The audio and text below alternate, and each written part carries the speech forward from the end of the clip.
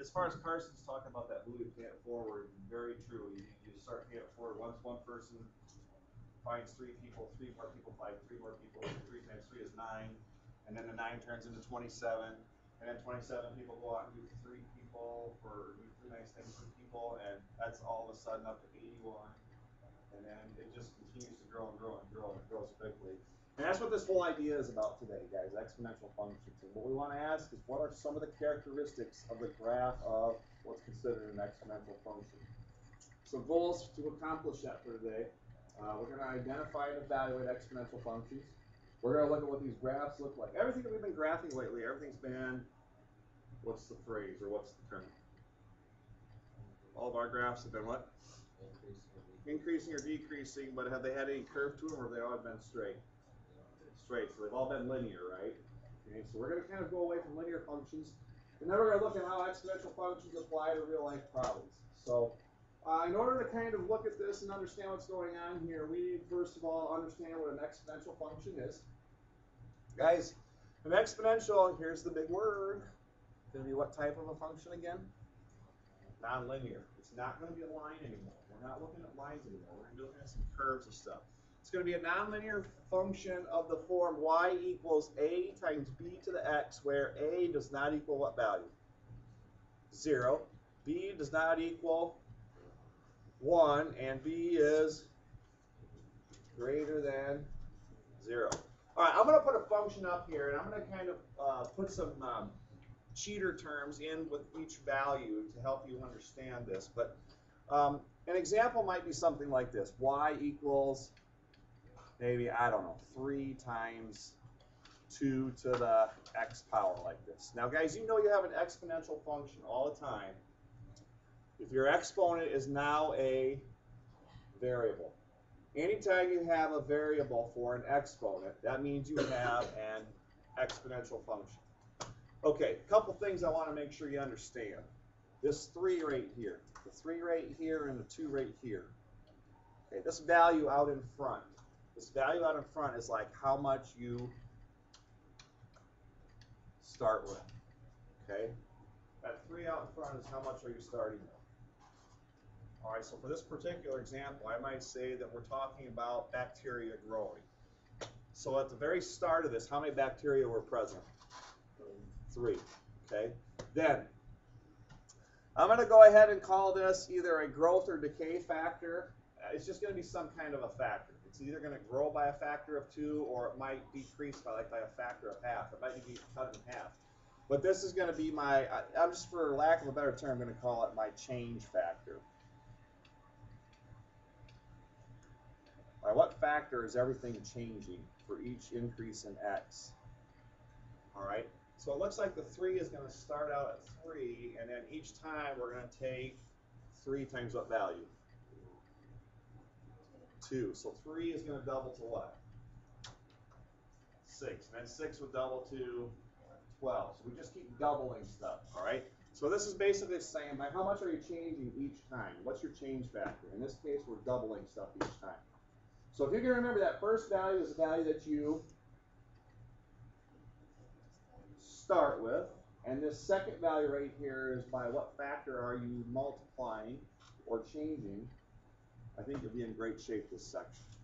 Okay, so let's just jump into this maybe science idea that we kind of discussed here a little bit before we started this. It says in this front-loading question, the amount of bacteria in a dish conveniently doubles every what? Minute. Suppose that there were 15 bacteria in the dish to begin with. It says complete the table for the number of bacteria after X minutes. Okay? Well, let's check it out, guys. How much to start with? If you ever start with something, that's always saying that's your time is 0 or your X is 0. Okay, so to start with, time of 0, there are 15 bacteria. All right. Now, it said this bacteria does what every minute? It doubles. So after 1 minute, 15 would have turned into 30. So how many are present after 1 minute? 30. All right. Okay. 30 is going to double to 60. Wowzers.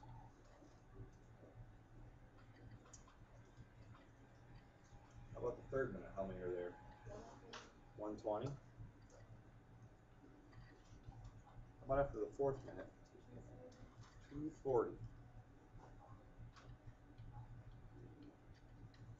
Okay, now what you're going to be asked to do an awful lot today is this. You're going to be asked to say, well, I want to be able to write a function, an exponential function, that represents how many bacteria would be present after any time x. Okay, now if you can go back up to the vocab part here today, if you can go up to the vocab part here and say, all right, the general form that I need to understand for exponential functions is y is equal to ab to the x. A really represents A is out front here, so A really represents how much we start with, and then the B represents by what factor are we changing after each increase in x. In this case, each change every minute, or every minute that we proceed in a problem. So what they ask you guys here is to write a function of this form right here to model how many bacteria would be present after x minutes. And this is what this starts to look like. Okay, guys, within this problem, how many bacteria did we start with? 15. So I'm going to say the number of bacteria present for this right here. I'm not going to be able to squeeze it in that box, so I'll put an arrow up here that says that's where we're going.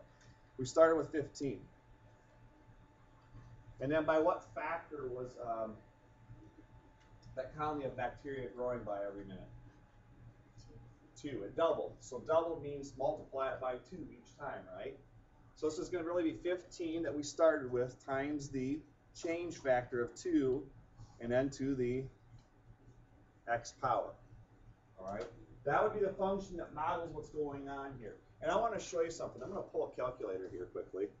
Now don't forget order of operations. Would you multiply the 15 into 2 first, or would you do 2 to a power first and then multiply? Yeah, you got to do your exponents first, right? So let me just show you something right here. It was very easy for us to think logically about doubling numbers from one number to the next. But let's pretend we didn't know that. Let's just say, hey, I need to know how many bacteria were present after 4 minutes. So all I would have had to do is plug 4 in for what? So I would have gone 2 to what power first? Would have gone 2 to what power first? So let me do that. 2 to the, oh, there it is, 4th power. That's that. And then we're going to say 2 to the 4th power times how many here, guys? Okay, so for the 4th minutes, when I take this times 15, what did I end up with? 240. So does that function fit this model right here? It does. So guys, knowing that model right there, let me ask this question. Could I ask you how many bacteria would be present after an hour? Well, we said they double every minute. So within an hour, how many minutes are there? 60. So this bacteria started out being 15 bacteria. I don't know, maybe it was in your refrigerator. Something got in the refrigerator. And it doubles every minute.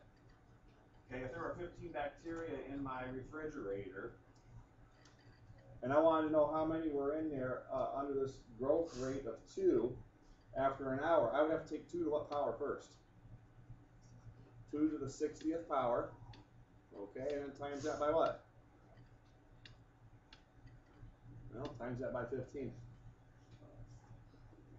That's how many bacteria would be in your refrigerator if they doubled every minute. If you started with 15 of them in there. 15 of those little things. I don't even know what that number is, guys. You want me to tell you what that is? Let me throw some commas in here. Thousands, millions, billions, trillions. What's after trillions?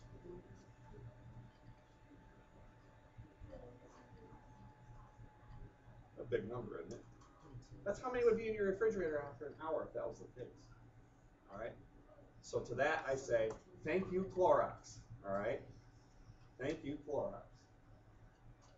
Kills 99.9% of the germs.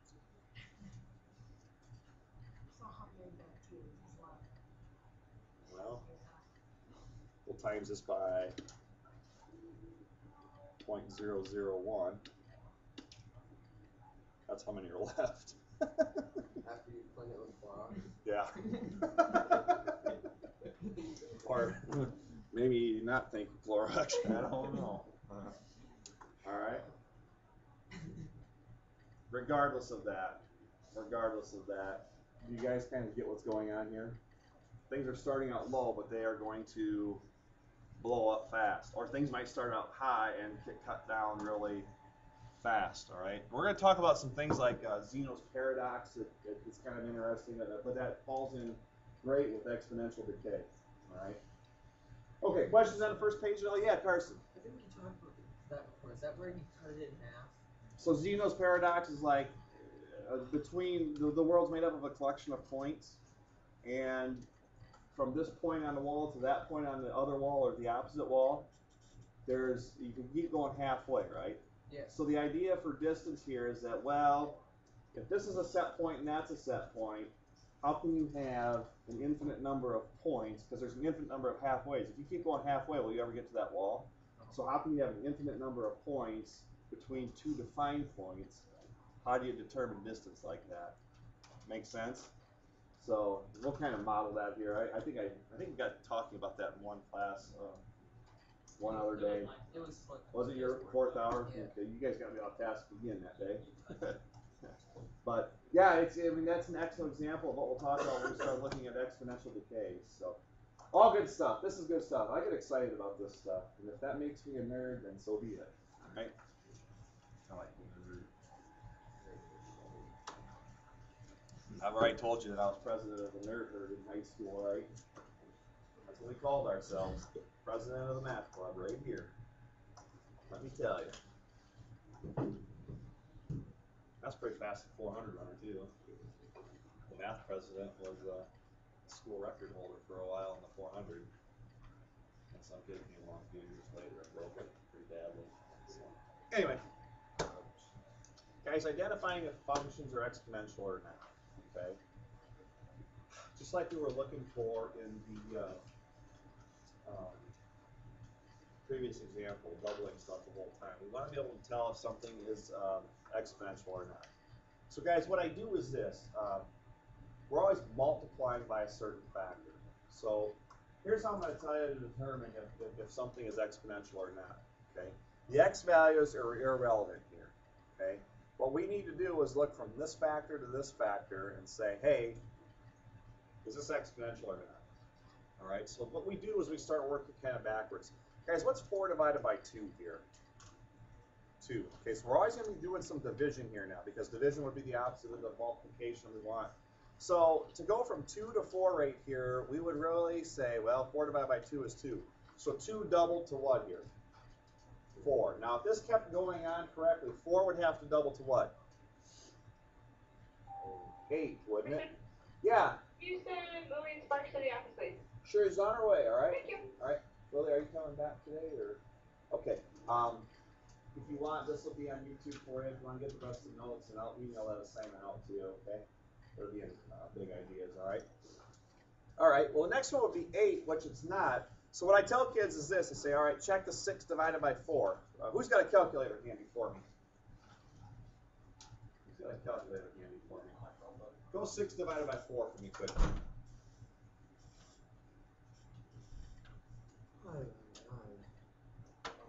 1.5. So I divide these two consecutive factors right here, I get 1.5. My question, guys, is this change factor right here that we're coming up with, are they the same values? Is 2 the same as 1.5? Absolutely not. So what I'm going to say here is, does this table represent an exponential function? Here we will say no. And then the reason being is our change factor is not the same. That factor, 2 and 1.5, not the same. All right? So I would say no, factor is not the same. All right? So maybe I can tell if the second one, maybe I can tell if the second table is exponential or not. I'm going to look at the 3 and the 1 first. Kiddos, what's 3 divided by 1 right here? 3. How about 9 divided by the preceding one? 3. 9 divided by 3, what is that? 3. And then do the other one. Since the first two match, you've got to check that last one So here we go. Check 27 divided by the preceding value of 9. That is also 3. What do you notice about the change factors here? They're all the same. So would this be an example of exponential function? Yeah, it is. This is yes, and why are we going to say yes? Because the change factor is the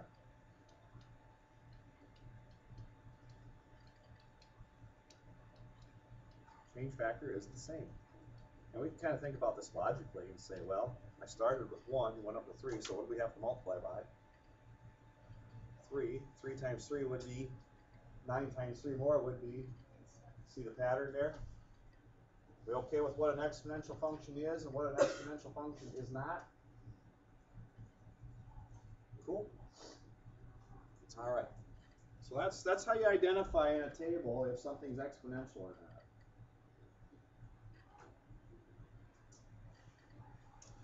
So right here, in example 2, we want to start saying, well, let's evaluate some of these. Let's evaluate some of these. We've kind of looked at this already.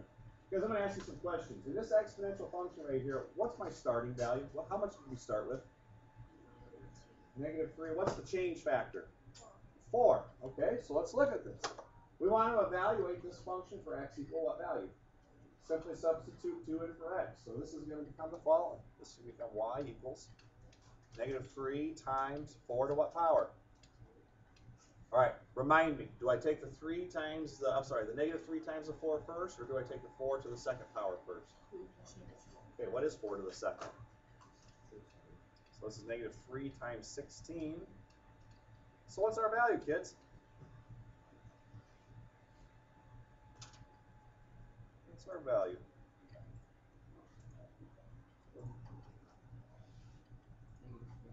-48, good.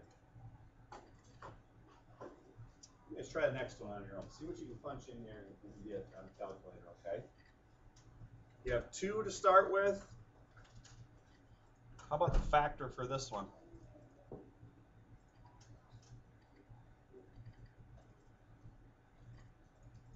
What's your factor for this one? Okay, 3 is the value we're going to substitute in. Change factor is 0.25, isn't it? So I'm going to punch this up here with you guys, and you tell me if I'm right or wrong.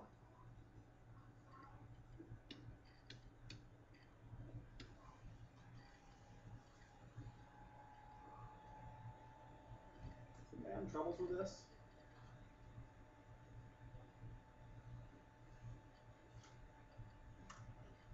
So I intentionally asked you to kind of do this one on your own. Is there anybody that's having trouble getting an exponent to come up on their calculator? Do you guys have a button in your calculator that maybe looks like this? A little caret key or an arrow up like that? Okay, you can use that. So you can go you can type in like 0.25, then use that caret key, and then what are you punching in for your exponent, guys? -3. All right, so I'm going to do that. I've got 0.25 to the -3 right here like that. That's just that value. I get 64 for that. And then what do I have to multiply that by, guys? Times 2. All right. How many got 128 there? Good? Okay. Now, if you run into trouble punching stuff in on a calculator, you let me know. All right, so I can figure out where your exponential keys are. You let me know. Do any of you guys have a key that looks like this, the x to the y key like that? Anybody have that key? So the kind of what you would have done is gone like 0.25 first, hit that x to the y key, and then put in -3, and that would have gotten you that 64 part, and then finally times your start value of 2. So that's a button you can use there. All right? Good. So what do we get as a solution here? What do we end up with? 128. Okay. So if I ask you to evaluate an exponential function, can you do it? Feel good about it? Okay. Questions at all? Sure. Yeah. All right. Any other questions on set page? Guys following along pretty well? I know it's pretty new, but we're zooming pretty quickly through this. All right, let's go. Page 2. So we want to start looking at graphs of exponential functions, and I think that we're going to defer to Desmos for this. So why don't you guys make sure you're in Desmos for me? Make sure you're in Desmos for me. And we're going to start looking at graphing exponential functions. And the big idea here is that my b value is more than what right here? More than 1. I want to look at the characteristics of exponential functions when my b value, or my, this is really our factor, b is our factor. By what factor are we changing? Okay. So we want to go ahead and graph y equals 5 times 2 to the x. So let's go in here and get you familiar with punching that stuff in.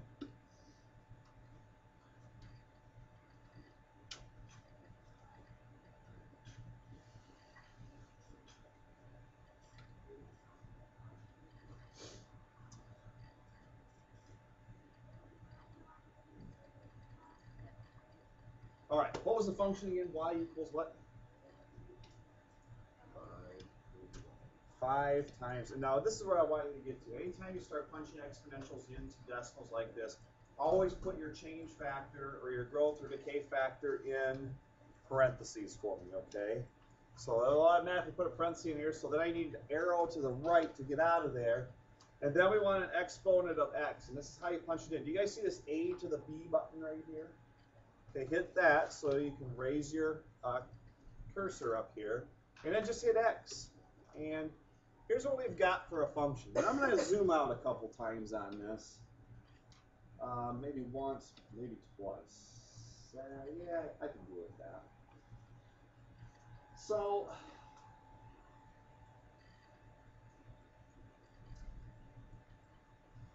we get a graph that looks like this. All right, we get a graph that looks like this. Okay. Is everybody getting a graph that looks like what I have up here? Are you cool with that? All right, so let's go back to the notes and find out what we're trying to establish here. I'm going to plug some values in here in a second, but I want to start with this value of 0 right here. This value of 0 right here. Guys, 0 is always like the x value for our function to start at. That's the x value that you always start at. 0 is like the initial, what we call an initial value. What are you starting with? So kids, here's the deal. You're going to be asked to fill tables out that would reference points on your graph. And I want to make sure you understand this. So what I tell kids in exponential functions all the time is this. Find the x value 0, because 0 is the part that you're really starting your graph with. Okay? This was my original function right here, 5 times 2 to the x. What's the starting value in that function? 5, right? 5 is. 5 is that starting value. Thank you very much. Okay, so since 5 is that starting value right there, I'm going to say, okay, to proceed to the right here, we're going to go ahead and take that 5 and change it by a factor of how much? 2. So to go from 0 to 1, 5 is going to multiply by 2 to turn into what? 10. All right, what's your 10 going to turn into? What's 20 going to turn into? Okay, 0, 5, 10, 20, or 1, 10, 2, 20, 3, 40. I want to reference some things here for you. You guys have, well, you know what I can do with this one. Move this window over. Here we go. I'm looking at this right here. And here's my graph. And I'm going to start putting points in here. So the first point was 0, was it 0, 5 on our table?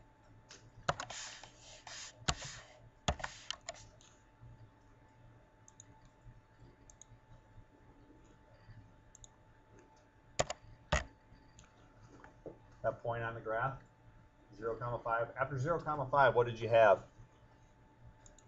What was the next point? Didn't we get 1, 10? Is that on the graph? Check the next one. What was the next point? Gator, what was my next one?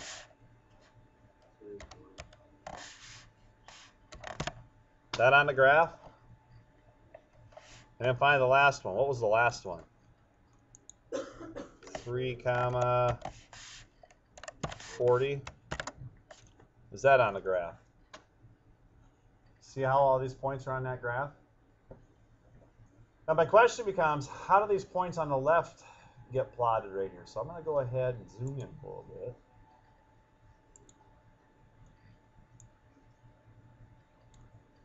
How do these points on the left get plotted? Well, things in our graph right up here. I did mark. Here we were always doubling stuff as I moved to the right. How am I going to figure out these values moving back to the left where I have negative exponents? Thoughts on what this value might be right here?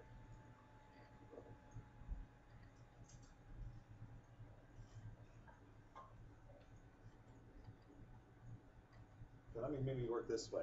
Let's pretend we're working left. 40 would go down to what here? 20. 20 would go down into 10. 10 would drop down into a... So if I, instead of working from left to right, if I work right to left, what's happening here, guys? They're dropping, but what's the pattern? What's happening from one number to the previous number? They're getting cut in half, right? So what am I going to have to do to 5 to figure out this next value? Cut it in half. What is half of 5? 2.5. What's the next value? Cut it in half again. I'll just tell you it's 1.25. The next value, you take 1.25 and cut it in half, you're going to get 0.625. If I took half of that again, it'd be 0.3125. 0.3125 pretty close to 0. If I keep cutting numbers in half, am I ever going to get to 0? I'll get really close to it, but if I've got something to start with, like keep cutting something in half, if you have something, you can cut it in half, is 1/2 ever going to be 0? Never will be. I'll never ever get to what value? I'll never get to 0. I will never get there. Okay? I will never ever get to 0. That's why I always tell kids to say, hey, you come work for me anytime I expect you to work. I will pay you by the second. That first second, I'm going to give you $10 per second. And then I'm going to give you half of that value from the previous second. So I'll give you $10 for the first second work. I'll give you $5 for the second you work. But you're always making money, right? Every second you're making money. It's just half of what you made the previous second. How many are going to work for me? Yeah. You're making money every single second. Even when you're sleeping, you're making money. I'll say you're not even at my place working. You're always working, but you have to show up anytime I want you to work. But you're always getting paid, no matter what. Every second of every day, you're getting paid. You're just getting paid half of what I do. But it'll get to the point where you're like getting. Do you guys want to know how much money you would make if I said I'll give you $10 for that first second? You'll never get to $20 ever. You'll never get to $20 ever. Because it's that idea of like going 10 and then 10 more, but I keep cutting the value in half, so we go from 10 to 20. Go from 10 to 20, halfway there. 5 more, right? Halfway there. You will never get to 20 because you can keep going halfway each time. Keep going halfway, you'll never get to 20. Zeno's paradox, that's what that's called. Okay? So the question becomes in this right here, what's the domain and what's the range? Ah, darn, they came back. Domain and range. You guys remember the guy's name that we tried to remember that dealt with domain and range? First name Roy. Okay. The question's going to be coming. This is going to be very important for you with the decimal stuff to say graphically what are the domain and what are the ranges. All right. Any exponential function, I'll just tell you this. For any exponential function, your x values can be anything. All right. Your x values are going to be all real numbers. I can put anything in for x with these. So I just say they're the real numbers, or all numbers. I call them reals. All right, so it'd be all negatives, all positives, and 0. Now the range is what's really being answered here in this question. The range is saying what y values are covered in this. So if I go back to the graph and I look at this, I look at my graph here. Guys, do you see how if I keep zooming out, this line, as we get further and further to the left, it looks like it's right on which axis? Looks like it's right on the x-axis. What y value is this? 0. Okay, now I know it looks like it hovers over here, but it's not. It just keeps going and going and going. But does it ever cross way down here at all? No. Okay, so for this particular example, I'm going to say the range is going to be, obviously it keeps going up, doesn't it? But it looks like it comes down, it gets really close to the horizontal axis, and then it gets really close to it. We say it gets infinitely close to it.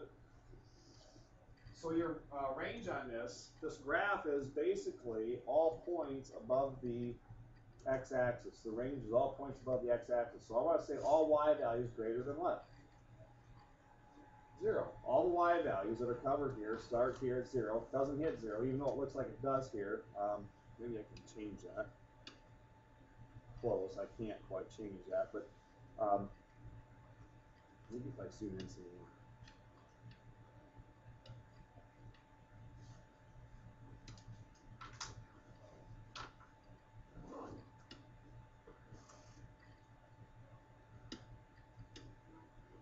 Keep zooming in on values. You see how this is really starting to get closer and closer and closer and closer like that? I'll tell you right here, it's never going to get to the x-axis. So what we say for the range on something like this is that we have all y values greater than 0. It's just all y values greater than 0. All right, so let's look at another one. Why don't you guys go ahead, I'm not going to worry about the table too much on this one. I want you guys to go ahead and type this in right here in the decimals, and let's see if we can't describe the domain and range for this. So you guys jump into decimals quickly and type that in.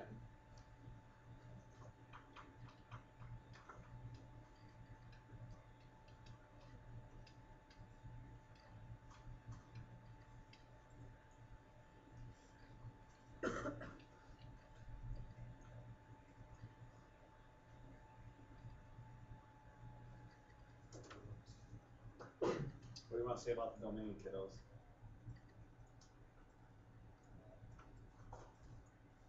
When you type this in, y equals negative in parentheses 0.25 to the x power. What are you saying about the domain? How far left and right is it going to go? Follow, isn't it? Okay, so what do you want to say about the domain? Like I said up here, the domain is a set of all, you guys fill in the blank. Anybody? All real numbers, okay? All reals. What do you guys find out about the range? Is this a graph that's above the x-axis or below the x-axis? You guys got it typed in here? It's below the x-axis, so it looks like it's all y values, not greater than 0 this time, but all y values less than 0. Okay? All y values less than 0. Yeah, graph this here. Clean this up. We'll zoom home, and I'll type this in. We've got negative 0.25 the x power. There it is. There it is. It can continue to move to the left. It's going to continue to move to the right, so that covers all x values. But the y values that it covers up and down looks like everything below this x-axis. So all y values less than 0 would be the range on it. Okay? How you guys feel about this? You okay with that? Everybody okay with that? All right, so again, I'm not going to get too wrapped up in values because you can plug those in. You can evaluate those in your calculator. You can plug in the x's and go from there. All right. Okay, let's see what's next. All right, same thing right here. Same thing. I want to talk about what's going on right here. We're going to start looking at graphing functions y equals ab to the, all right, the x minus h and then a plus k. What I need to note here is the following. You want to do the same. H and k are some numbers. So you might want to write this down for this example. H and k are some numbers. Don't know what they are, they're just some number. All right? So I want to go ahead and look at what the effect of h and k would have on our domain and range right here. So I'm not going to worry about these tables too much. I think that graphically that you'll be able to get this, so I'm not going to worry about this too much. If I asked you to evaluate it, I know you could, so I guess I really don't need those tables in here.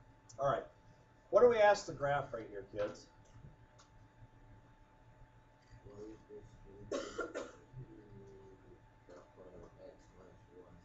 Yep, -3. So we've got this value of h. So did you guys agree this h value is -1 up here?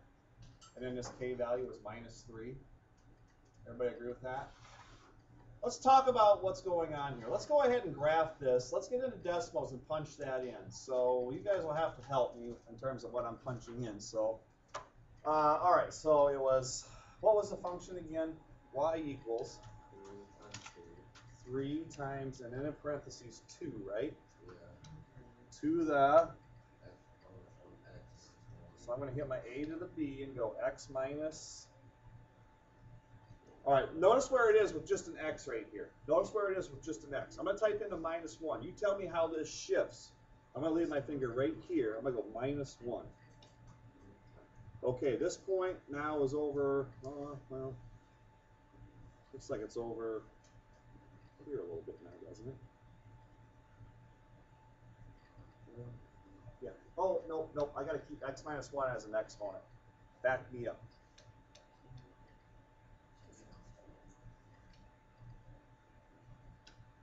I think what I'm going to have to do is this, guys. Are you to the 3 times 2 part right here? Do this for me. Anytime we have like an x -1, let's do this.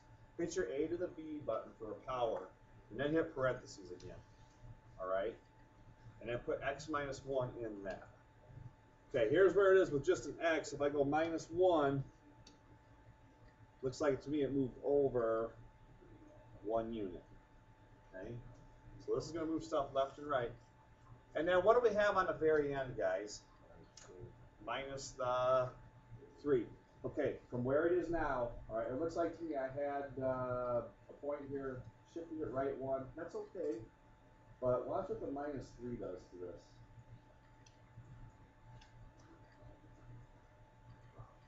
It drops it down, doesn't it? Looks like it dropped it down. How many units? Well, here's 1, 2. Originally it was running right next to the x-axis here, but it looks like it dropped it down. Now 1, 2. How many units did it drop it down? Not 1/2, but how many here? From the top to bottom? It was running parallel or close to the x-axis. Drop it down -3. So what's this effect of -3 have here? Takes your graph, either moves it up or down, translates it down. All right. All right. So once you've got your graph here, we've got to talk about what the domain and the range are. Okay. Domain again. How far left and right? Well, it's going to keep going left, isn't it? And isn't it going to keep going right the further this moves up? So what's your domain going to be again? What have they been in the previous 2 problems? All real numbers. Any value of x works here. All real numbers. The tricky part now is this. What's the range? The range is not running right next to the x-axis anymore, but in fact it's running next to this horizontal line that crosses the y-axis at what value? -3. This value kind of on the end tells you what y value you want to be either greater than or less than for a range. So if I would punch in here, let me just do this. If I would punch in here a line y equals -3. See that line right there? This is like the new axis it wants to get really, really close to, but never gets there. So I'm going to say now the range is not y is greater than 0, but rather the range is all y values greater than, what is this value right here? -3, isn't it? Okay? So the range for that is all y values greater than, range is all y values greater than -3. So let's punch that in here. So what was my domain again on this? What was my domain again? It was all real numbers. What did you guys say for your range? I heard somebody. John, did you say that? Carson did. What was it again, Carson?